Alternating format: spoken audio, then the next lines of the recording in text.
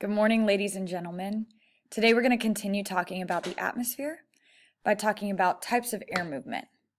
So to talk about this lesson, first we'll introduce the two types of air movement, winds and fronts.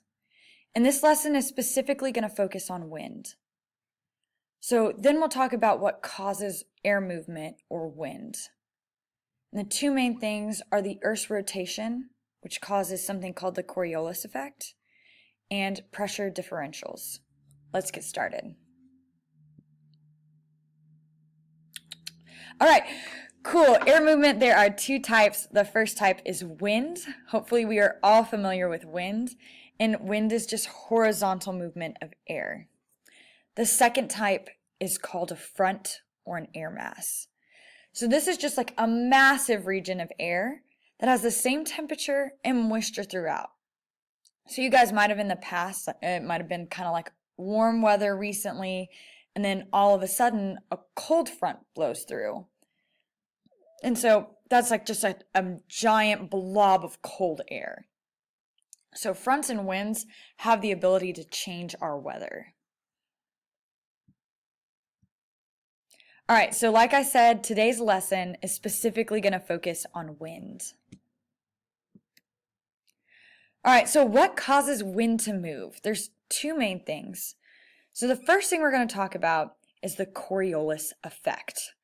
I know this is a crazy word, but Coriolis was just the name of the man who came up with this idea. And the Coriolis effect talks about how the Earth's rotation affects the movement of wind and actually water too. So you look in this diagram here, you can see that as the Earth spins, the wind also spins in certain directions. And you should notice that for the top half, or the northern half, or the northern hemisphere, the wind goes one direction. But it's different for our southern half, or our southern hemisphere. All right, so in the northern hemisphere, winds travel clockwise. You can see that in this diagram here. In the southern hemisphere, winds travel counterclockwise. The same thing actually happens for water as well. All right, so the Coriolis effect has some huge impacts on the Earth. So first off, it means that cold air from the poles travels south. So if we continue this arrow, it would come down like this in a counterclockwise direction. And it cools down the equator, right? While warm air from the equator travels north and warms up the poles. So, why do we care about these global winds caused by the Coriolis effect? Our global winds are redistributing heat around the Earth. They're spreading it out. So we have warm air at the equator, it travels to the poles. We also have cold air at the poles, travels to the equator. So this controls the movement of storms and weather.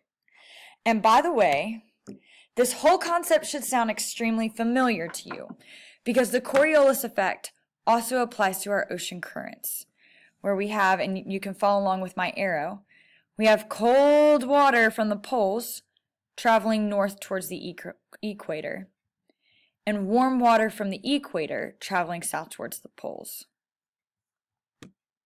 All right, you are now ready for check-in 1. Go ahead and get started on the PowerPoint. What causes wind to move? So the main thing you need to know about is pressure differentials. So before we talk about that, we need to be clear as to what air pressure is. And air pressure is just the weight of air pressing on the Earth, right? So believe it or not, we actually have air pressure on us now. We can't feel the weight of air just because we're used to it, but believe it or not, it's there. So scientists use this tool called a barometer to measure air pressure. You should also know that air pressure decreases as altitude increases, or as your height in the sky increases.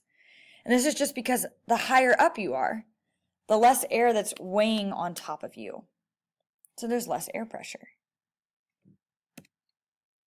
All right, so a pressure differential is just differences in pressure. Makes a lot of sense.